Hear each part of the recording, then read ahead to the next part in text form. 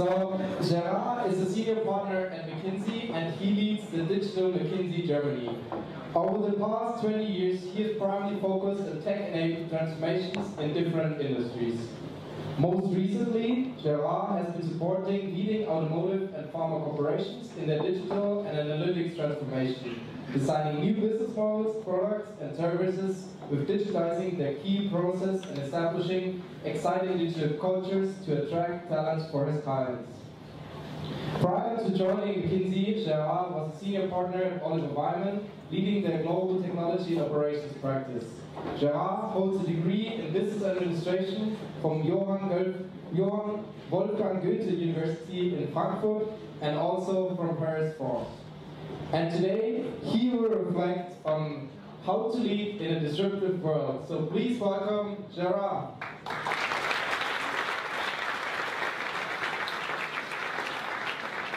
Thank you, Alex. So you made the challenge very hard, right? First of all, I'm very honored to be here in front of you to tell a little bit about what's the title, how to lead in a disruptive world. Maybe forget the protocol, I deliver a different speech.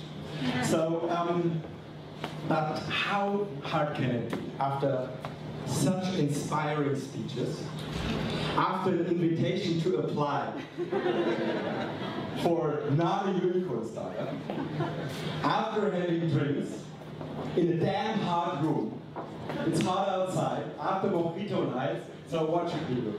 Should we skip this or should we continue? Okay, have beers. Well, I hide mine.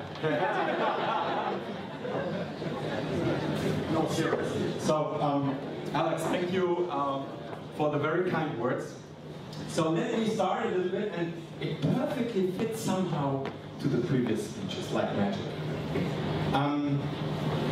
This whole digital thing, I don't know what you think about, it's a whole confusion, right? If we talk to clients, and by the way, I should tell a little bit about myself. I've actually, I do three things. First of all, I'm a damn consultant for all my life.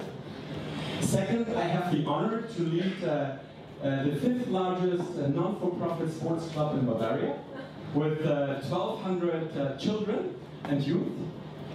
And thirdly, actually I'm also a philanthropist. I'm investing, as a private person, investing into corporate social responsibility companies. So these are the three things I'm doing. Therefore, I very much like your speech, but also the unicorn speech, and I will definitely apply. Maybe first to give some figures, some humble figures. In 2017, worldwide at McKinsey, we had 860,000 applications. That's massive, right? And we have a super action title, which is, we select for skill, but we hire for attitude. So that's exactly what Katharina said. Maybe not the worst grades, and you shouldn't be stupid, right? But that's clear. Nobody here in this room is stupid, right? Nobody. However, what distinguishes us is the attitude. Follow your passion to whatever you like. The one is consultant, the other one is the Club of Rome, previous very successful investors. I heard something about tennis courts, swimming pools in your house, so wow. And the other one actually, no write-up, but the other one, so Katharina actually founded a super startup. By the way, and in one of our projects, we have your startup in our ecosystem. So let me start with this digital confusion. Let me start with this one. Some of you might know this cartoon. I very much like it because many clients, but also startups, and I should mention that we as McKinsey have also undergone or admits a digital transformation because the consulting job will fundamentally change. With the rise of artificial intelligence, nobody needs maybe 10 years strategic advice because you have the algorithms, you have the access to data and everything to build your own hypothesis, to test them and build the strategies against or with your competitors and build the right ecosystem. So also we have to fundamentally change the way we work.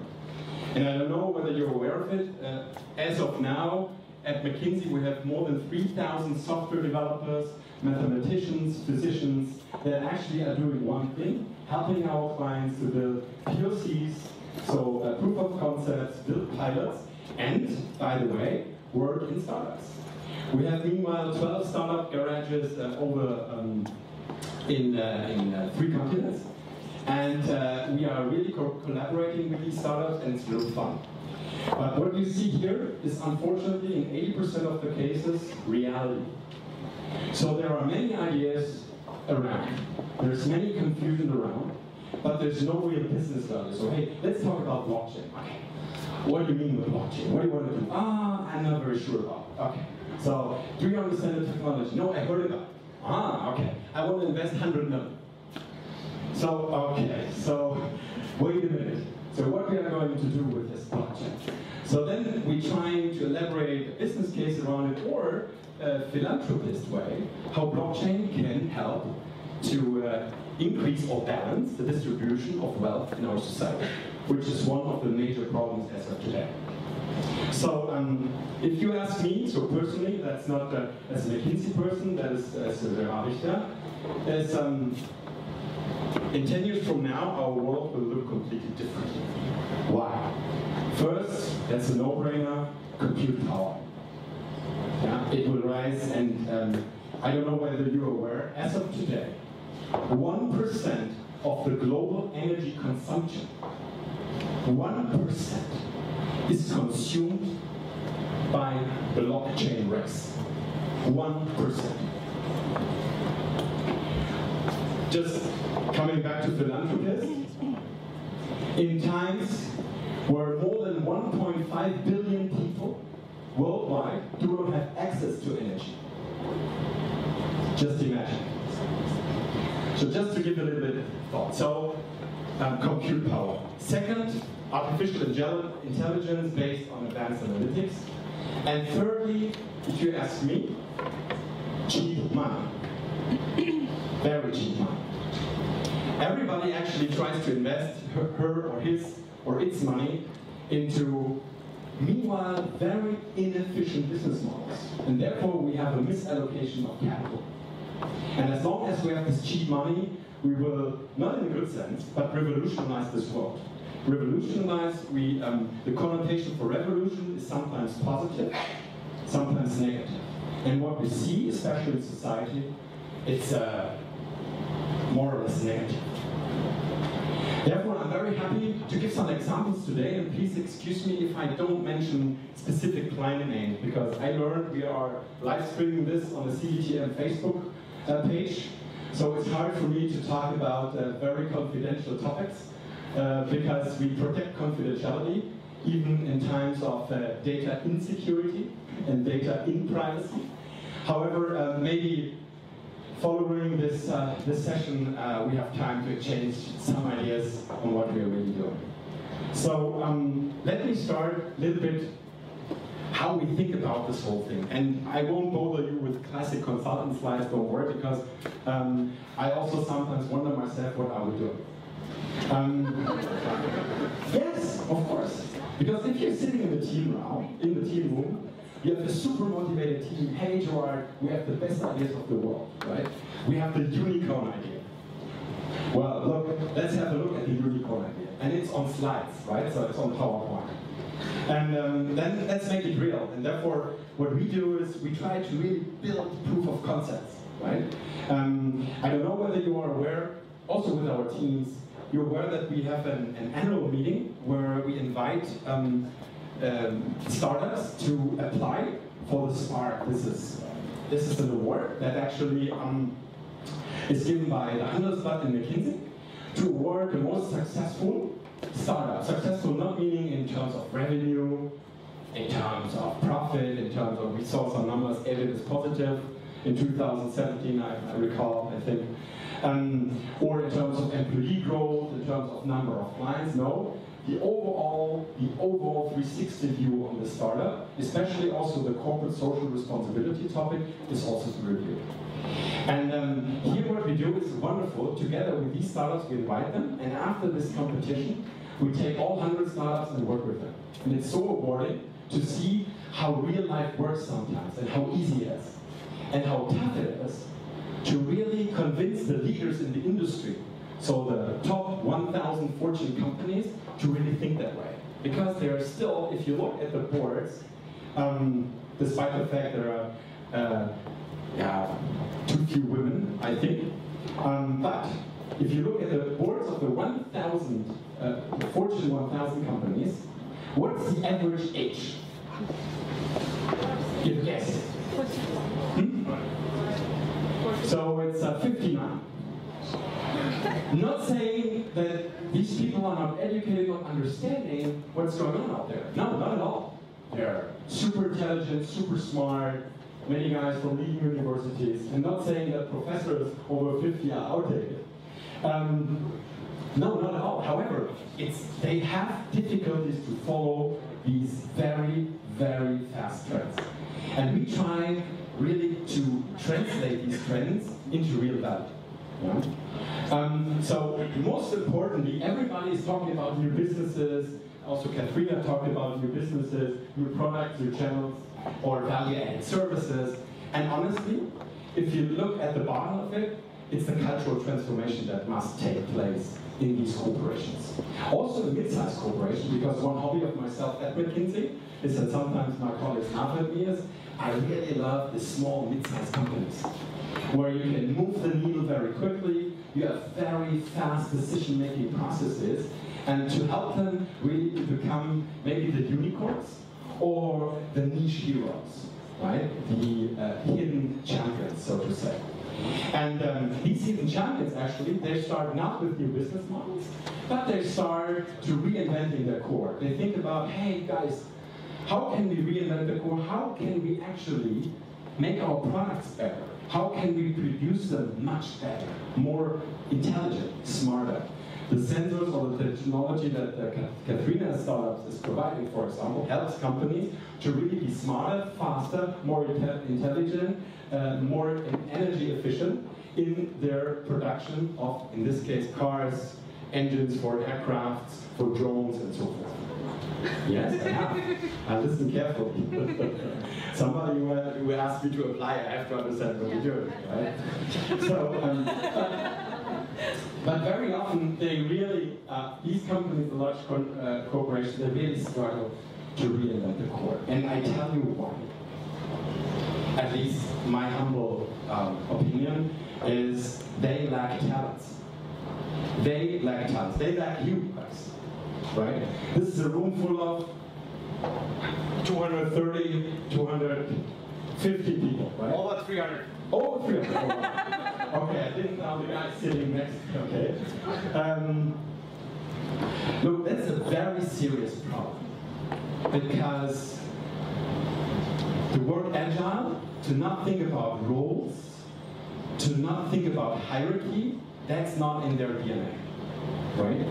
And everybody's talking about agile. I can't hear it anymore. Everybody's agile, right? And they confuse it with chaos. It's not chaos, right? It's not chaos, agile, right? And it's a strict way how small, self-guiding teams are measured by outputs and performance. And there are self-organizing, organized, high-performing teams. That's, I think, the definition. So, but these companies struggle. They have worked decades in different structures. And to really break through, we need you, right?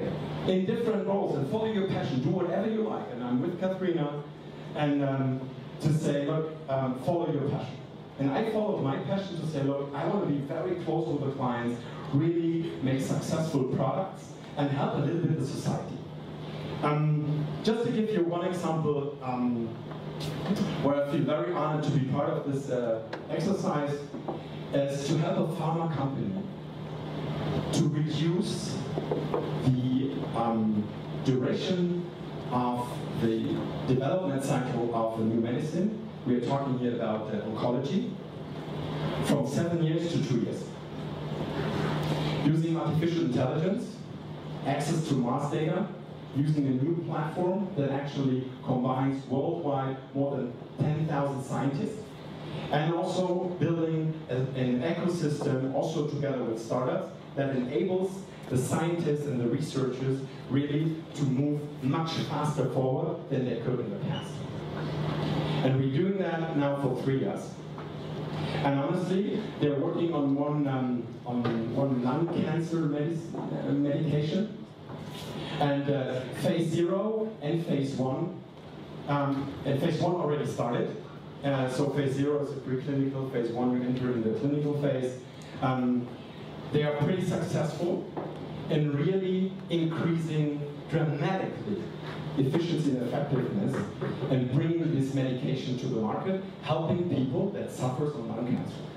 And I tell you what, the strategy is, because what we find out, lung cancer is the distribution of lung cancer among mankind is more with the poorer people interested, poorer from a financial perspective.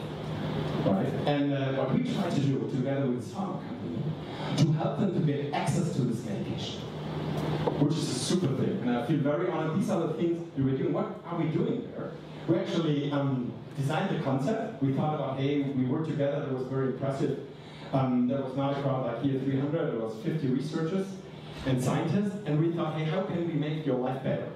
And they told us, hey, help us to increase efficiency and speed of the development of the early drug development and early drug discovery, by the way. So, and that's what we did, and then we did all these agile meetings, all these customer journeys together with the researchers, and then we developed prototypes.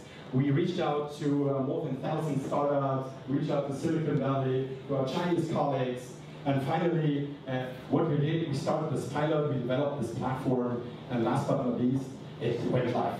It's now live for 2 years, sorry. It took 1 year to really put it live in full breadth, and we're already seeing the early results. This is what companies do, and I want to emphasize this, they need desperately talents like you. Just some figures, I don't want to bother you. These are more financial figures. I tell you one thing that we did for the Welthungerhilfe. So what we tried to do with them, and it was pretty successful, they lacked of an efficient system for an effective distribution of nutrition. So you always see these rice stacks that are delivered to countries. Yeah? And in former times it was, the more influence the country has, the louder actually you shout, the more food you get. But it doesn't say that the people are actually suffering there in this country the most. Therefore, what we try to do is to help them to implement a system, to also anticipate, right, dry periods, to anticipate these things that actually cause this poverty and the hunger in these countries, and really have an efficient and effective distribution of food, right? Also based on sensors, we have worked with meteorologists, also based on human mankind or human movements, on refugee streams, and all these kinds are in this model. And we have actually found out that now, hopefully, so Welthungerhilfe has given us the feedback, their distribution of the food is much more effective. I wouldn't say efficient, because efficient is the wrong word here in this country. Effective, so giving the food to the people who suffer the most. This is the most important thing, and we help them to do that. Despite all these figures, they are out of our project base, of the project that we have done, and everybody's aspiring it of our clients, but I can tell you it's pretty tough to get there to these operational efficiencies. And there's one risk in here, right? Everybody of us is asking the question of wondering, hey, how many jobs will be automated in 10 years from now? What should I do in 10 years, right? So I can tell you there's a good and a bad message. 70 to 80% of the more operational work and more tasks will be automated in 10 to 15 years from now, right? There are different companies who say 5 years, the other says 15 years. I would say 5 to 10 or 15 years in between, so 10 years is a good estimate. But the more cognitive things, the more cognitive tasks, the more intelligent tasks, and the tasks where you need the triangle of body, soul, and mind where you need a sound estimation, a sound estimate, how to decide, these jobs will not be automated, right? So therefore, that's the good message. And always when we're talking, especially in Germany, about these figures, you automatically have the workers' councils around the table, of course, because they say, hey, how do we reskill people? What do we do? Do we have a concept? Yes, we try to have a concept, but honestly, sometimes it's very, very difficult. Because these employees, right, these people weren't educated, right, with these kind of things, and they have an operational job to do. They cannot take off time after the job when they go home and study 3 to 4 hours to understand all these kind of things that's around. So this is a huge, huge effort. I just want to hear one thing that it will definitely change the world to come back to what I said. This is a very interesting one. The 2.3 billion users of social media. So, given our population, which is 7.3 billion, I guess, so it's diminishing or getting away of 1.5 billion who do not have access to social media, right? We see that more or less 50% of the world population are active social media users. I don't know whether this is a good thing, to be honest. In the first speech, we heard, hey, do we still have control over what we're doing? I think it was massively in German TV, these reports about, in this one Chinese city, where they're giving positive points and negative points, depending on how you behave. And they're doing that by really observing you. They have installed in the city of 1 million people, they have installed more than 20,000 cameras, more than 180,000 sensors. So they film you if you cross the street when the traffic light is red. Then you get a negative point. So, and they try to really make it a better world, to reduce crime. Maybe it's a good intent, right? But I leave it to you to decide whether this will improve our world, our society or not. I have a personal opinion which I'm happy to share after the speech. So let me come to the winners, and this 0 says I should be finished? It's okay. It's okay, good, yeah. So, look, this is a classic thing. And what I really like about that is the companies that thought, hey, we are leading like tourism or media or telecoms or banking, are now really suffering by digital because they see the core business model is heavily attacked, right? Just to mention crowdfunding mechanisms, right? Just to mention that you see that figure on the lower left hand on the previous slide, more than 50% of the payments are actually done and operated outside banks. So we have an off-bank payment mechanism. Therefore, oil and gas and chemicals, and I told you a little bit about pharma, which by the way I recognize is not on this curve, they are really heavily investing into digital technology, compute power, but especially into algorithms and artificial intelligence, right? To anticipate hypotheses, to test these hypotheses, and to make it more effective and efficient for them in customer interaction, to learn more about us, especially in energy. I can tell you the 4 big utilities in Germany, they have much more insights about us than you think. We are supporting one of these utilities in their digital attacker, and it's unbelievable how you can combine unstructured and structured data to find a pattern of one individual. We all heard about this abusive interaction of some Eastern countries to the US election, right? And honestly, that is reality. That is reality. Who of you has a Facebook or Instagram account in this room? Raise your hand. Welcome to the new world, ladies and gentlemen. So, so I don't, right? And I tell you why. I'm pretty happy. I share the things I want to share physically with my friends and my family. And just an anecdote, I just coming from a 2 weeks holiday. And what I always do in my holidays, I do digital fasting. So I just switch up everything. We were in Austria in the Alps, hiking, mountain biking and everything. It was super fun. And when I came back, imagine, nothing changed.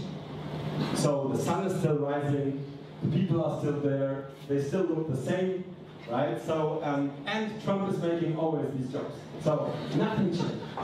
So what I really want to ask you is, and it's also what we ask our clients, think to cool down a little bit and turn off this always on thing. It's not necessary. Follow your passion. That's also, by the way, what I meant with, hey, our clients need US talents. And do whatever you like, right? Either you would say, hey, I want to go consulting, do consulting, go an internet startup, or go a physical startup hardware, whatever you like, and just do it, yeah? And be careful a little bit with sharing your data. Just give one or two examples, and then I close, of what I really like, how digital is implemented, also with the help of sensors and algorithms. With John Deere, this machine company, everybody would think, hey, this is old school, what are they doing? Honestly, they built a complete ecosystem to help farmers end to end, right, to grow their crop. So they have an ecosystem with drones, with sensors, with everything. And while this machine is helping this farmer to really harvest, for example, or to check the health of the crop, there are on this machine 14 sensors that are checking 8 KPIs in the earth, and they are checking 4 KPIs in the crop. And actually, they are telling him how many pesticides he should use or not use, and which one. So now guess, what is the reduction of the use of pesticides based on that technology? And by the way, John Deere did that because they said, hey, we want to help the farmer to save money. Yeah? So the official statement, I think, is a different one. Help society, make it a better world, make it more healthy food. But yes, what's the number? 80, come on. No, it's 40%. 40% less pesticides.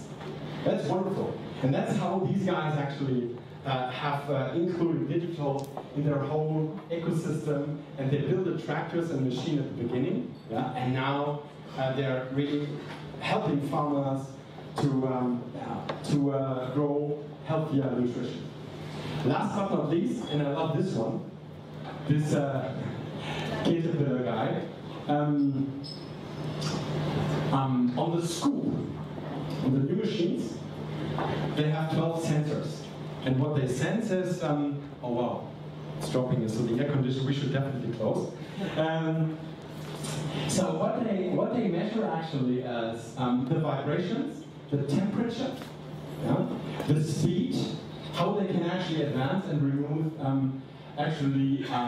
or to dig deep into the earth. And they can anticipate when this scoop will break down. So they will provide another machine or another material of the scoop to really keep the construction site going. Yeah? And that's very important, especially for developing countries, where you have very, very small periods where you can build houses, yeah? Made of bricks or of cement. And this is super exciting because here the construction period that actually where these machines are required is then reduced, meanwhile, by 30 to 40%. This is wonderful. So to close here, then we should definitely have the drinks. This is what we somehow see in our clients. What are the 9 things that lead somehow to success? And I really say somehow to success because success is not guaranteed. Honestly, one very important one is here the last one, running the transformations, and especially the cultural transformations. And never forget, and this should be the last word of today here, is the courage for workarounds. So think in workarounds. If something doesn't work, make it work, go another way, and here, again, follow your passion. Thank you for your attention. Thank you, Gerard.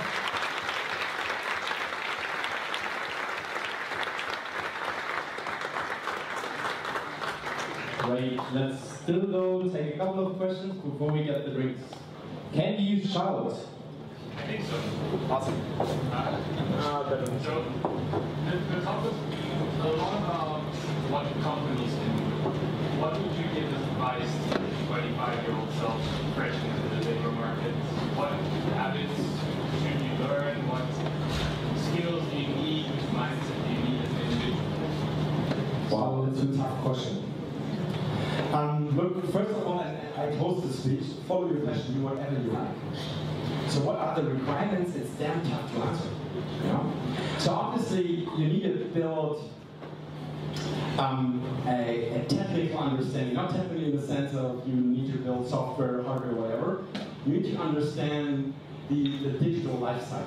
I think that is, you know, conditio sine qua non. Because also, you know, I have a very good friend who studied history, right, and so on, and he said, you cannot imagine, right, how much digital I'm using, right, to do my studies. It's unbelievable in history, right, to do all the research. So I think to understand a little bit the digital life cycle and the opportunities that the new technologies are giving to you as an individual, first. Second, don't get overwhelmed by information. We have so many channels that are actually influencing us with information. Really select and focus. You are poor guys. When I was 25, it's meanwhile 22 years ago. Yeah, we had we had already 5 or 9 TV channels. But look, this is massive. You have so many. You have access to so much information that's unbelievable. So focus, right? And third, and I think this is Generation Y. Again, and Generation Z at the border. Don't forget to party and to have spare time.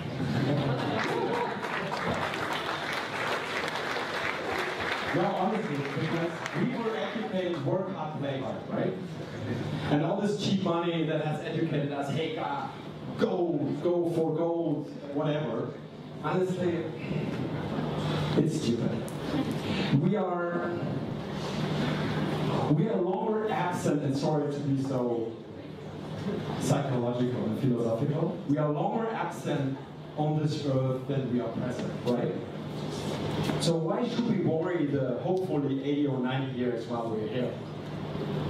So let's do whatever you like to do, focus, and also have a little bit of fun. I know that's an actual title level, but without knowing what you're interested in, it's pretty tough. But I think you need a basic understanding of the opportunities what digital and technology is giving to you. Without that, I think it's a tough future. We have a question over here. Sorry. You were talking about social media that somehow against it, and you were also talking about surveillance. Do you have a problem with it being centralized, or do you have a problem with social media? I don't have a problem with social media. Did I say that I don't like social media? No, not at all. It is good, right? However, the dedicated use of social media is good. You shouldn't post everything. No, that's my personal life, right? However, I think social media is very important. Structured and unstructured data are very important. And we are, one client of myself is gathering unstructured and structured data about its products and social media, right? And it's definitely mirrored in the product development of the next generation of products. It's wonderful. The customer centricity comes from social media. So therefore, I would rather see it's not a threat, it's an opportunity. However, we were not educated to use the opportunity. Let me give you an example. If you walk in here in a fashion store, at the entrance, you don't post your ID card, you don't post your bank account, you don't shout in the fashion store, hey, my name is XYZ. Are you doing that? No. Huh. If you buy in an online fashion store, you do that. And you don't know who hosts the data. Here we are. So therefore, we were not really educated. You were, right? My generation was not educated to make best use out of social media, out of these internet platforms. We had to really think about it, how to really leverage it. Therefore, if you have a focused, restricted use of these social media, I think it's super powerful and it's important. Let's take one last question. Over here, was it? Okay, it's 2 short ones. 2 short ones. What's the 5th largest sports group all about? What? You mentioned earlier on. Yeah. Okay, yeah. The 5th largest sports club. What is it all about? What's it all about? We have 15 different kinds of sports, from swimming, sailing, diving, basketball, tennis. And it's in Aschaffenburg. It's the last castle in that area. No, it's near Frankfurt actually. So, yeah. You want to know the name? Poseidon Aschaffenburg. So okay. it's irrelevant. Okay. Thank you. And the next one, what's your favorite book of all time? Wow. Tough one. I have several ones. 3? Look, huh? Can you repeat the question? What's my favorite book? Yeah, actually, it's Clausewitz. Wow. Clausewitz on strategy. Can you repeat it, please? Clausewitz on strategy. So, Clausewitz was actually the, if you will, he has invented Agile. Honestly, if you read it and then translate it into today's world, this guy was the beginning of the 19th century. So, yeah. And the best strategy, so one sentence of him was, the best strategy fails when you first test it. I hope that answers your question. So, any more questions? I don't know. I guess let's go for beers and answer the questions. Thank you. Have a great evening.